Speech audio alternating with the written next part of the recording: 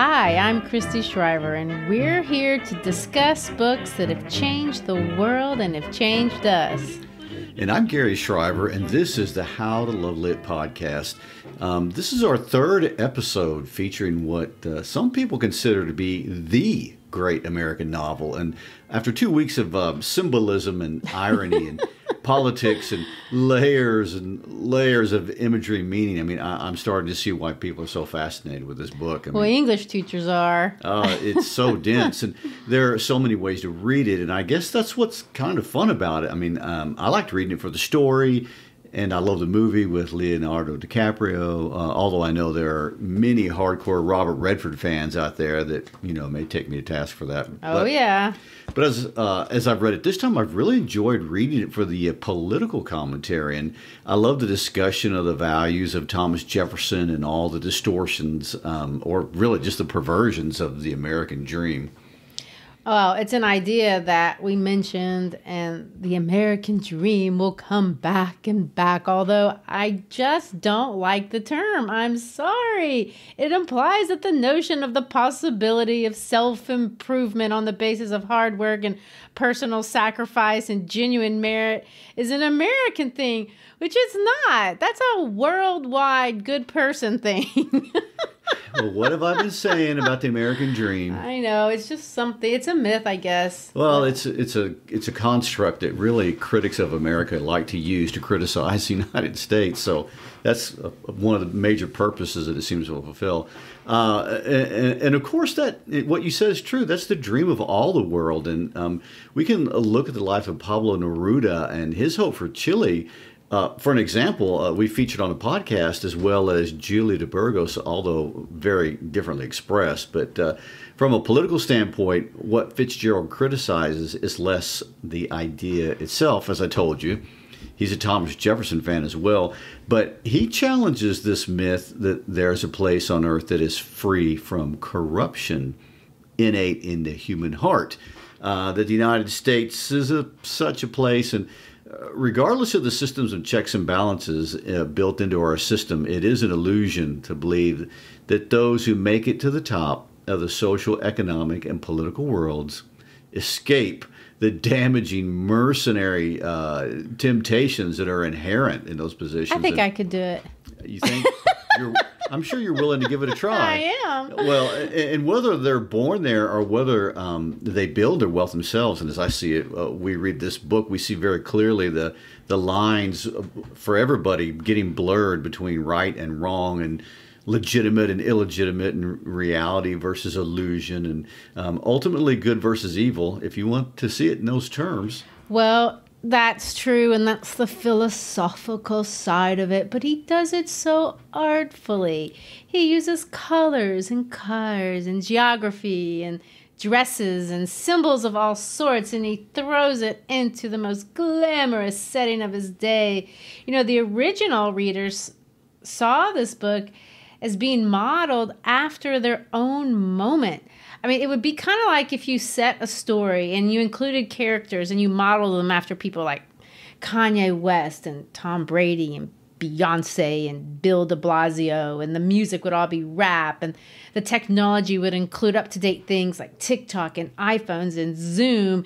Really, honestly, if you want to compare the way his book situated in his moment, you have to think of Scott Fitzgerald is kind of the Shonda Rhimes of his day. He was the popular writer, and they just didn't think of him as this serious commentary of politics and society. Well, I find that very interesting because historically I always used to like to refer to the idea of the arrogance of the present. You mentioned it more than once. I've mentioned it too many times. But it's not that. It's just that he wasn't taken as the serious person that we take him to be today. Right. Well, getting back to Shonda Rhimes for a moment, she may be the most accomplished television producer and author of our day. I mean, she's the head writer and creator and executive producer of shows that everybody knows, Grey's Anatomy and Private Practice and How to Get Away with Murder and Scandal. And she wrote Crossroads, the debut film of Britney Spears. She's proud of that. Maybe not. But anyway, her most recent thing is Bridgerton. So. Oh, yeah, that's the hit. And that's how Fitzgerald was. I mean, between 1919 and 1934, he made $400,000, mostly from short stories. And you can think of it as today like TV episodes, popular things. His work was fun, popular, glamorous, very Shonda Rhimes. So when The Great Gatsby came out, it just wasn't what people were expecting from him. And the story kind of fell flat. I mean, when you read the critics of the day, it makes me laugh. Here's one. Fitzgerald's latest dud. Ruth Hale of the Brooklyn Daily Eagle said, "Find me one chemical trace of magic, life, irony, romance, or mysticism in all of The Great Gatsby, and I will bind myself to read one Scott Fitzgerald book a week for the rest of my life." Of all the things she missed irony. Oh, man, that sounds like some of those Edgar Allan Poe reviews. Oh, and it does. And listen to this. The money speaks for itself. He only made $7,000 from 2 printings of the book combined. Ouch. And the whole time he knew it was a masterpiece, and he believed it to be so all the way till his death. He set out to write, and I'm going to use his own words here, something new, something extraordinary and beautiful and simple and intricately patterned. And he did it. He did every bit of that. In fact, that was one of the things that the critics didn't like about it. They called it too geometric. What does that mean? How can you be too geometric? Well, I don't know, but I kind of think what I understand it to be is that it's just too tight. Like everything fits together a little bit too well. I read one theory that said he modeled the whole thing after a vaudeville show. Vaudeville shows normally have 9 acts, and he has 9 chapters. And there are people who look at it that way, and you can see each, chapter as an act themed after the corresponding act that it would have been in the vaudeville show. And it is kind of overblown in a vaudeville sort of way. Oh, of course. I mean, but do you think there's any validity to that? I mean, for those of you who are unfamiliar with that term, during the early part of the 20th century, America had these variety shows called vaudeville, and they were really popular. They were basically circus-like shows with crazy characters and lots of music. And I guess in a way I can see it. We've seen crazy characters for sure, as well as lots of music in this book. Oh, for sure. I don't really know.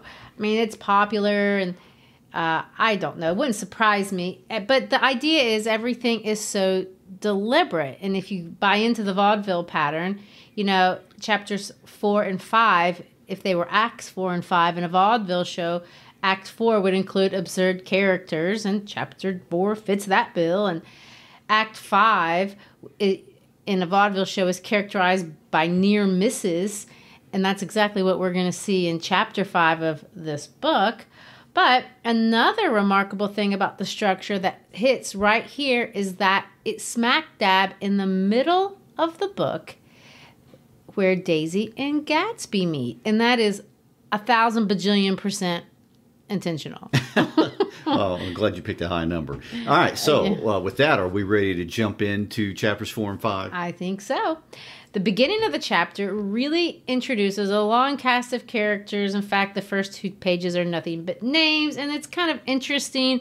We don't have time to really talk about that. The most interesting one, the one that reoccurs the most, is Klipspringer, who's considered the boarder because he stays at Gatsby's house for so long. And Some would call that a mooch. Yeah, and he's going to make an appearance in chapter 5 for sure.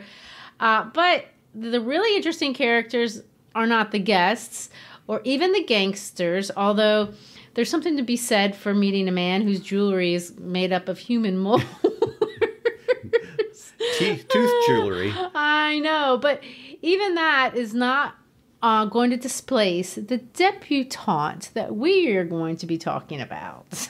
Oh, well, no doubt. And I know we don't have time to get into the real colorful men of history who inspired these hilarious descriptions.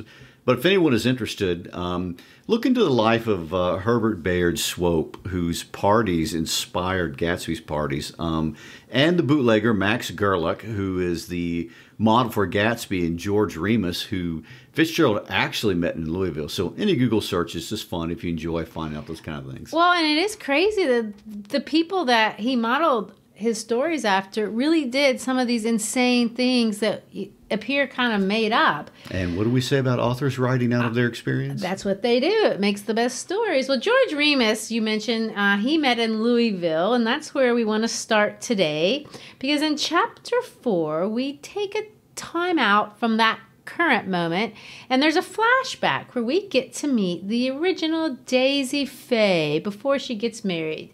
Daisy Fay of Louisville, Kentucky, a place where you've actually visited many times. Yes, I have. It's a fine city.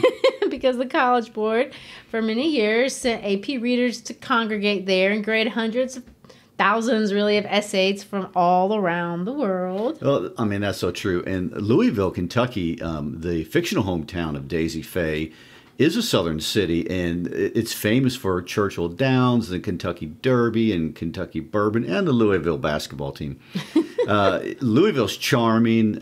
It's historical. It's mythological. It's and right in the middle of it is the Seelbach Hotel, and that's the hotel Tom Buchanan descended upon from Chicago with his entourage of 100 people on the weekend of his wedding. And Fitzgerald, and this is where you're going to see a lot of overlap between fiction and nonfiction. Like Gatsby, was a soldier during World War I and stationed, albeit only for a month, near Louisville. He made the most of it. He did. On the weekends, he, like a lot of soldiers, would escape Camp Zachary Taylor. There's a fine presidential name. In his impeccable uniform that he had tailor-made from Brooks Brothers, and I want to sidetrack and say that's not unusual. Teddy Roosevelt had all of his military uniforms. So people would custom make their own? If you were officers and of certain... Yes, you could. Anyway, he enters into the Seelbach Hotel as the handsomest man in the room, and he seeks to charm and seduce, as soldiers would do, and... Zelda, his wife, is not from Louisville. She's actually from Alabama in another city. So you can see how he plays around with his past. Yeah. But she, like Daisy, refuses to marry him because rich girls don't marry poor boys. To quote Tom Buchanan. You probably heard that. Yeah. Well, Fitzgerald was stationed near Louisville in 1918, and Prohibition didn't start till 1920. So he made good use of the opulent Seelbach Hotel bar, so much so that he was thrown out of the Seelbach bar at least 3 times in the 4 weeks that he was there. The man knows how to make an impression. Good Lord. Well, in his sober state, Fitzgerald sets Jordan Baker's retelling of Daisy's past to be in October of 1917. So that would be like 1 year before he was there. But anyway, I want to point out a couple of things here which I find interesting and to think about. So far, we've talked about Fitzgerald's criticism of corruption and the American dream. We've talked about colors and irony and dust and existential atheism. A lot of that. And all of this is in this book. But now I want to change directions and make it a little bit more historical, nostalgic, something besides or beyond politics, really. Because there is emotional content in this story that we can understand at a personal level. This bittersweet feeling of lost opportunity. Everyone is going to experience that if they're honest with themselves as they get older in some way or another. So this is going to set up the first 4 chapters. Well, let me put it this way. The first 4 chapters, you see this excitement and happy nostalgia, so to speak. And it's going to peak in chapter 5, which is the really famous one. Fitzgerald said that was his personal favorite, that he told his editor that, and he rewrote it the most. And after chapter 5, the book is going to take this markedly negative turn, and it's going to have nostalgic emotions there too, but you could almost describe it as a nostalgia hangover. Yeah. That's a Fitzgerald metaphor I threw in, because of his issues. You don't want either one of those things. But it becomes extremely evident, if it hasn't before, that he's experimenting with chronology. Things are not going to, every chapter does not go in this chronological order. This chapter is very cinematic. It creates these montages of the past and the present, the New York bar, and then we're going to flip over to Louisville. I want to point out, because this I find very progressive of Fitzgerald, it gives Daisy's story to a different narrator. Nick does not tell Daisy's story for her. Jordan does. So we have a female voice talking to us about what you could look at is the female doppelganger of Gatsby. Doppelganger. Doppelganger. Yes. I never heard that word until I watched Vampire Diaries, and they're full of doppelgangers. I've been using the word ever since once I learned how to pronounce it. But anyway, Gary, read how Jordan first meets Gatsby. This is a really interesting passage. The largest of the banners and the largest of the lawns belonged to Daisy Faye's house. She was just 18, 2 years older than me, and by far the most popular of all the young girls in Louisville. She dressed in white and had a little white roadster, and all day long the telephone rang in her house, and excited young officers from Camp Taylor demanded the privilege of monopolizing her that night. Anyways, for an hour. When I came opposite her house that morning, her white roadster was beside the curb, and she was sitting in it with a lieutenant I had never seen before. They were so engrossed in each other that she didn't see me until I was 5 feet away. "Hello, Jordan," she called unexpectedly. "Please come here." I was flattered that she wanted to speak to me because of all the other girls I admired her most. She asked me if I was going to the Red Cross and make bandages. I was.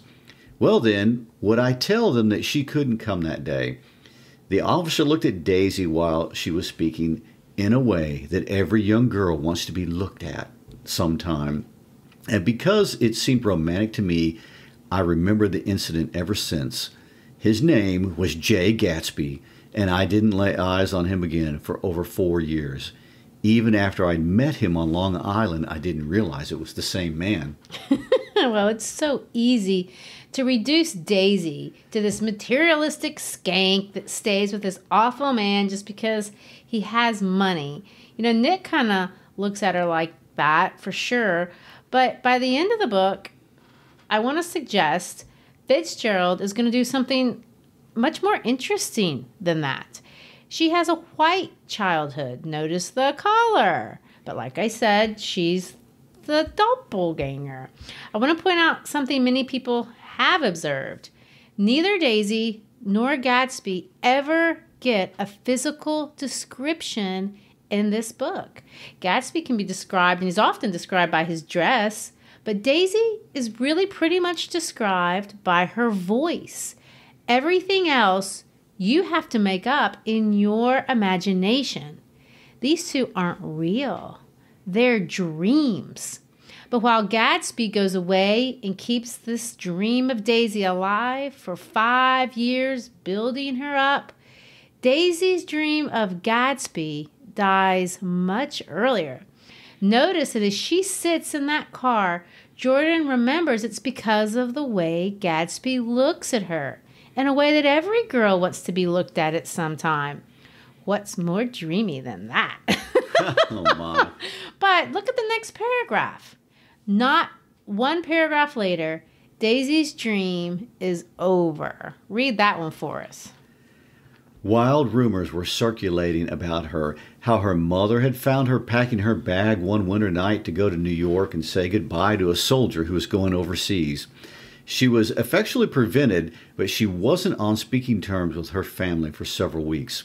After that, she didn't play around with soldiers anymore, but only with a few flat-footed, short-sighted young men in town who couldn't get into the army at all. By the next autumn, she was gay again, as gay as ever. She had a debut after the armistice, and in February, she was presumably engaged to a man from New Orleans.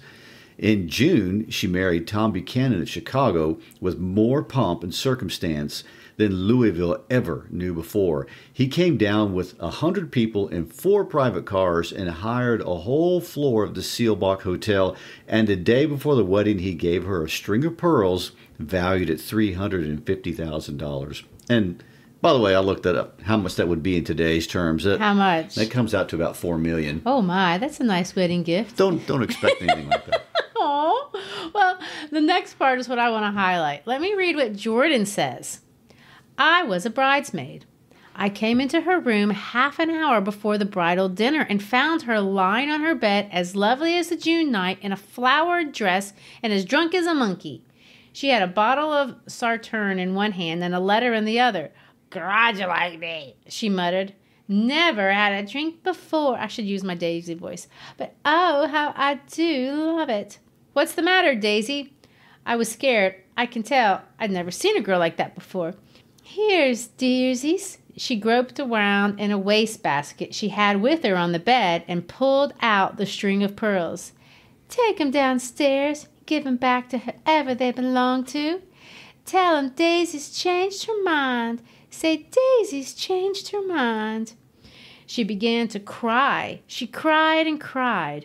I rushed out and found her mother's maid, and we locked the door and got her back into a cold bath. She wouldn't let go of the letter. She took it into the tub with her and squeezed it up with a wet ball and only let it leave me in the soap dish when she saw that it was coming to pieces like snow. But she didn't say another word. She gave her spirits of ammonia and put ice on her forehead and hooked her back into her dress, and half an hour later, when we walked out of the room, the pearls were around her neck and the incident was over. Next, at 5 o'clock, she married Tom Buchanan without so much as a shiver and started off on a 3-month trip to South Beach. I saw them in Santa Barbara when they came back, and I thought I'd never seen a girl so mad about her husband. If he left the room for a minute, she'd look around uneasily and say, "Where's Tom? Gone?" Well, let me skip over because there's a lot of the stuff there, but I want to get to the part. This is Jordan still talking about Daisy looking for Tom, and she says this.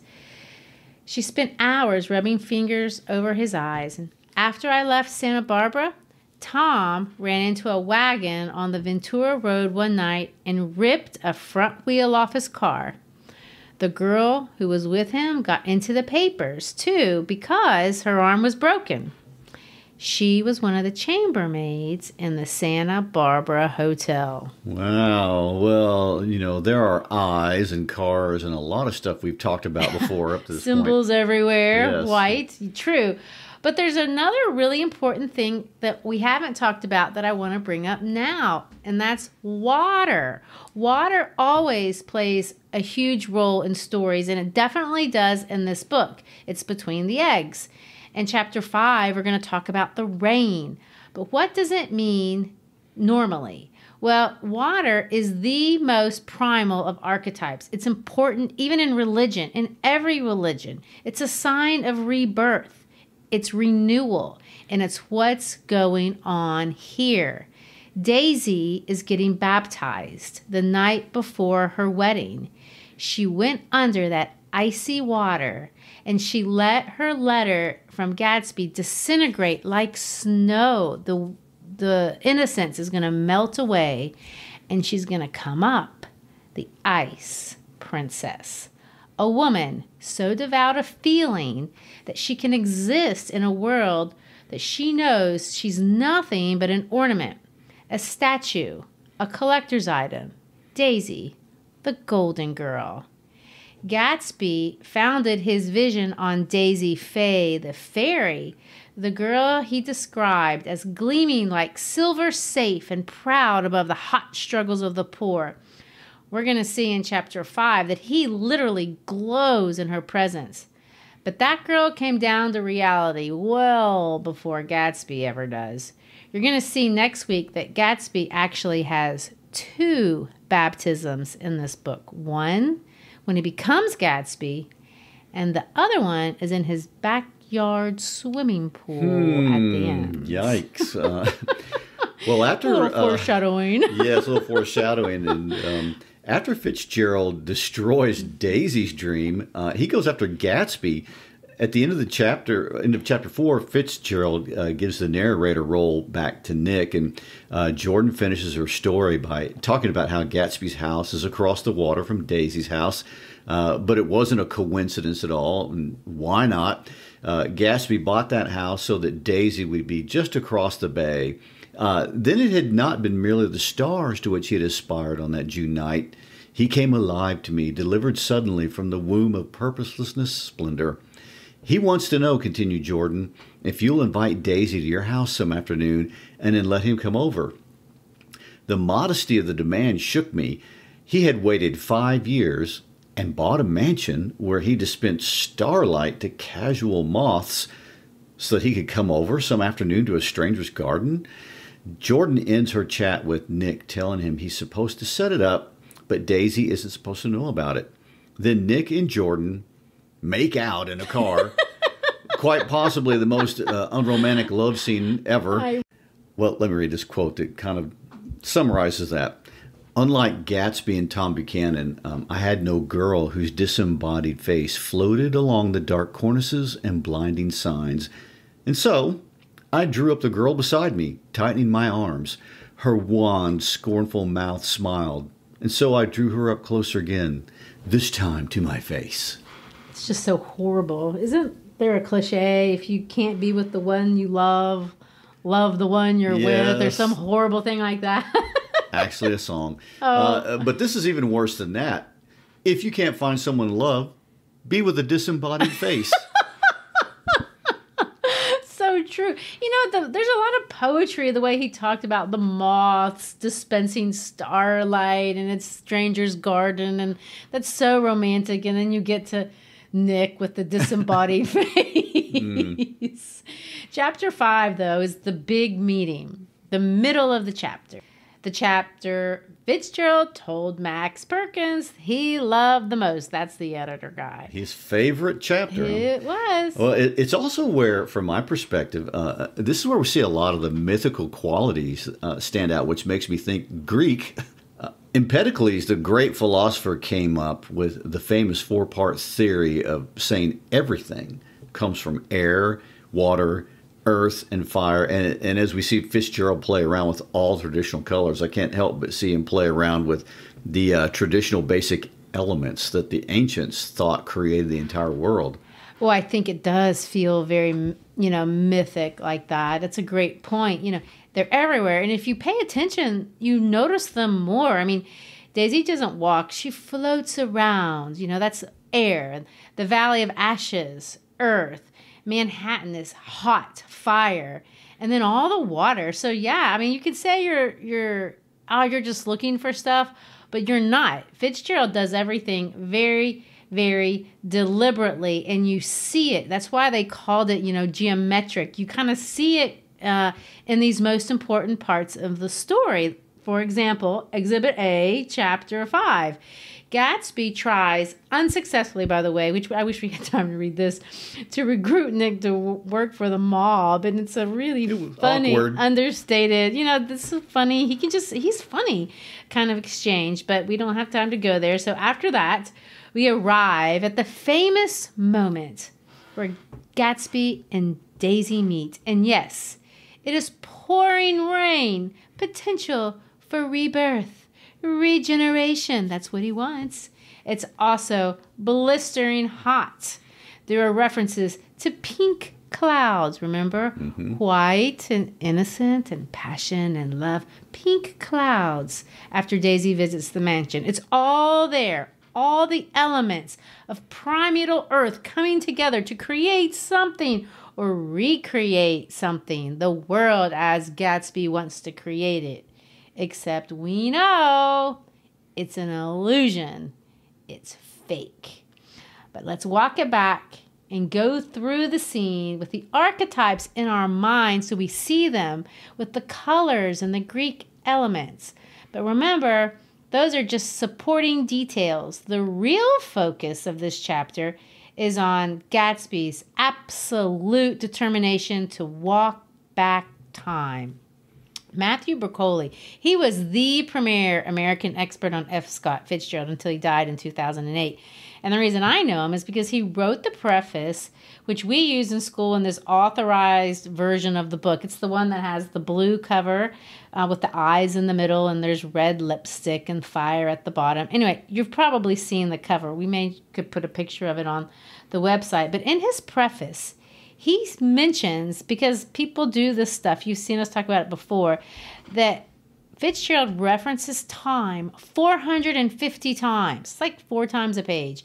87 direct references to the word itself, but that's not even counting the constant use of time symbolism. That is really what I want us to focus on for the rest of this discussion, because at the end of the day, what Gatsby wants to do is stop time. He wants to walk back time.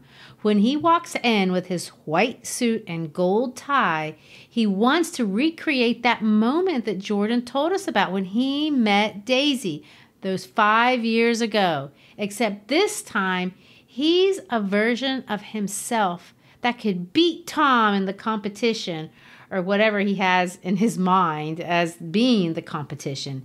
And Daisy, with her clear artificial note, says, "I'm certainly awfully glad to see you again." And what does he do when she says this? He leans his head so far back that it rests against the face of a defunct, that means it doesn't work, mantelpiece clock. And as Gatsby talks, the clock tilts dangerously at the pressure of his head, and he has to turn and catch it before it crashes and breaks. When Gatsby says, "I'm sorry about the clock," I told you chapter 5 was about near misses, by the way.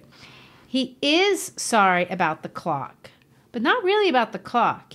He's sorry about the lost time, the lost 5 years. I want to make one comment on your Daisy accent. We're in Memphis, which is farther south That's than how I Louisville, can do it. but yet you're using an accent that's farther south of Memphis. I know, but it's good. I like it. Okay. For Gatsby, his body is in the present, but his mind is 5 years in the past. And I don't really want to get Freudian. Oh, or dear. maybe I really do. Yes, you do. But this does remind me of a quote from Freud where he says, "We call a belief an illusion when a wish fulfillment is a prominent factor in its motivation." Pretty Yikes. appropriate. It really is. Well, for Gatsby, time is something money can buy. It's something you can create. It's a commodity. It's like everything else for sale in the world. If you're rich enough, you can buy it. Even time, even Daisy. The scene where Gatsby takes Daisy over to his house in the movie version with Leonardo DiCaprio is so memorable. And now that you mentioned colors, I tend to notice them. And there is a gold odor. Exactly. Things that can't be real. He throws colors in. And a lot of purple, which is made from blue and red. And this scene is about the illusion of love. You're tracking with Fitzgerald, baby. I'm trying. Here's a good line. They're in Gatsby's bedroom, and he is evaluating everything in his house according to the measure of Daisy's response to it. Then he says this. Well, actually, the text says this. After his embarrassment and his unreasoning joy, he was consumed with wonder at her presence. He had been full of the idea so long, dreamed it right through to the end, waited with his teeth set, so to speak, at an inconceivable pitch of intensity. Now, in the reaction, he was running down like an overwound clock. Now, is that not poetry? That is very poetic. Well, to me, the funniest scene is the one with the shirts. Oh, I know. It is funny, and we need to keep reading because we're getting to it. Recovering himself in a minute, he opened for us 2 hulking patent cabinets, which helped his masked suits and dressing gowns and ties, and his shirts piled like bricks in stacks a dozen high. And he says, "I've got a man in England who buys me clothes. He sends over a selection of things at the beginning of each season, spring and fall." He took out a pile of shirts and began throwing them one by one before us. Shirts of sheer linen and thick silk and fine flannel, which lost their folds as they fell and covered the table in many-colored disarray. While we admired, he brought more, and the soft, rich heap mounted higher. Shirts with stripes and scrolls and plaids and coral and apple green and lavender and faint orange with monograms of Indian blue. Suddenly, with a strange sound, Daisy bent her head into the shirts and began to cry stormily. "They're such beautiful shirts. She sobbed, her voice muffled in the thick folds. It makes me sad because I've never seen such beautiful shirts before. Once again. Why do you think she cries? It's just strange. I mean, she's rich. Well, I'm the weak link here on the symbolism, but I'll take a stab at it. I mean, of course, I don't know. But it could be a couple of things, like you mentioned about Daisy, the Ice Queen from the previous chapter. Daisy may be understanding what Gatsby doesn't, that this is an illusion and that their relationship isn't real. It could be that Daisy is regretting marrying Tom and thinking about having a life with Gatsby. But honestly, when I put on the historical lens, oh yes, I remember that this is the 1920s, and it destroyed for so many the values on which they had created their whole culture and their identity. And if I look at this book the way you've been wanting us to look at it, full of symbolism and mythology and meaning, I land on the idea that for many people up to that point and even today, we believe that love and materialism are not connected, and people won't love you because of your money, not really, and you can have love even if you don't have money. I mean, we can subscribe to these ideas, but what we see in Daisy is someone who, in her own words, is cynical, and that's the first thing she ever told us about herself. And this is the woman who literally wants her daughter to be a beautiful fool, and here she is crying. I find it so interesting, and because in general, cynical people don't cry.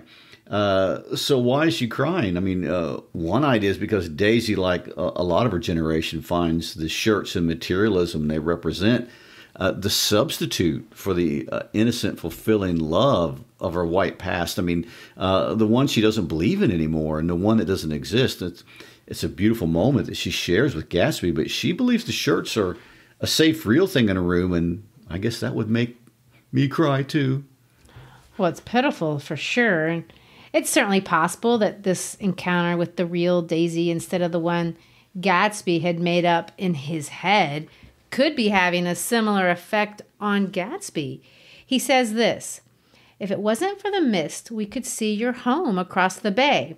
You always have a green light that burns all night at the end of your dock. Remember, green is the color of growth, but it's also the color of money." But anyway, Daisy puts her arm through his abruptly, but he seemed absorbed in what he had just said. Possibly it had occurred to him that the colossal significance of that light had now vanished forever. Compared to the great distance that had separated him from Daisy, it had seemed very near to her, almost touching her. It had seemed as close as a star to the moon. Now it was again a green light on a dock. His count of enchanted objects had diminished by one. Daisy calls them to the window just a little while later, and we see that the rain is still falling. But the darkness had parted in the west, and there was a pink and golden billow of foamy clouds above the sea. "Look at that," she whispered, and then after a moment, "I'd like to just get one of those pink clouds and put you in it and push you around." Wow, that seems such a shallow reaction to the depth of what Gatsby's uncovering. And well, this chapter, which at face value is really absolutely as romantic as this book will ever get, it ends with the cynicism and it's such irony. It's very much the nihilism and the postmodernism that's so often seen in the 1920s. And Klipsinger is playing two songs that were super popular in the 1920s, and you can listen to them on YouTube. You can find them.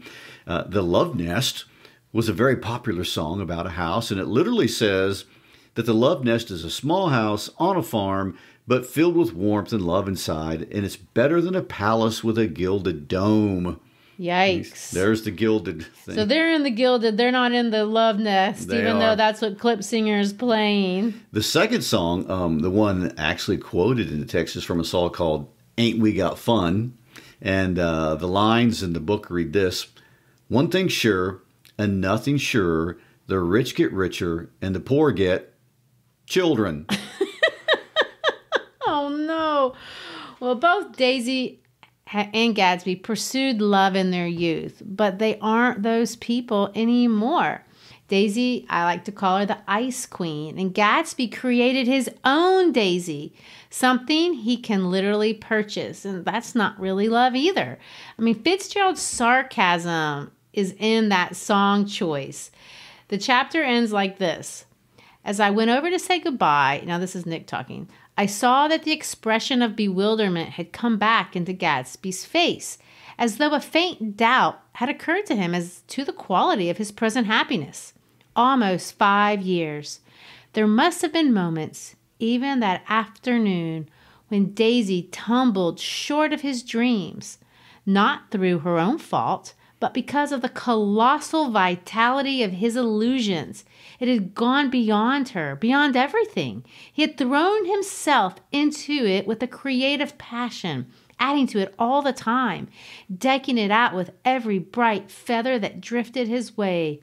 No amount of fire or freshness can challenge what a man will store up in his ghostly heart. As I watched him, he adjusted himself a little, visibly. His hand took hers, and as she said something low in his ear, he turned toward her with a rush of emotion. I think that voice helps him most with its fluctuating, feverish warmth, because it couldn't be overdreamed. That voice was a deathless song. And then, of course, Nick leaves them to go home walking in the rain.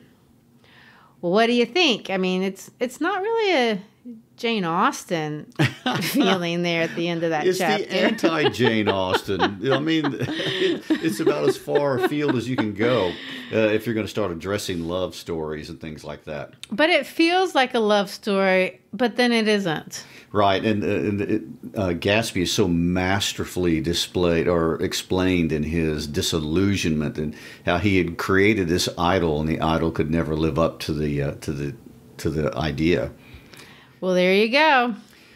Well, thanks for being with us today. Hope you enjoyed this episode of The Great Gatsby. Check us out on our social media. Check us out on our website, howtolovelitpodcast.com. Drop us a line. Get in contact with us. We'll see you next time. Peace out.